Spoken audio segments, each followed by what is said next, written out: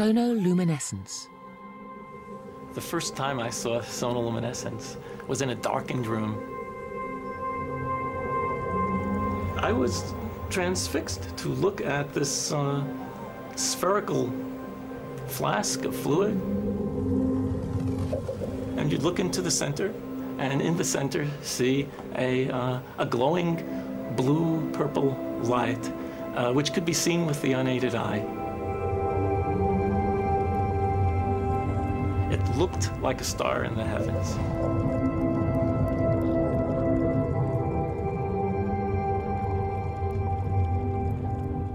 Seth Putterman called it the star in a jar, a tiny spot of bright light contained in a flask of liquid.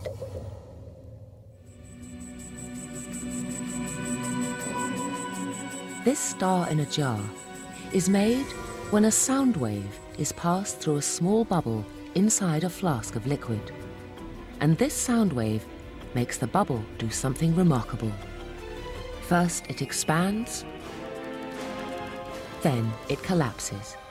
And this collapse happens so violently that vapor molecules trapped inside the bubble slam together and heat up so much that the bubble gives off an incredible burst of heat and light, several thousand times a second, giving the appearance of a star.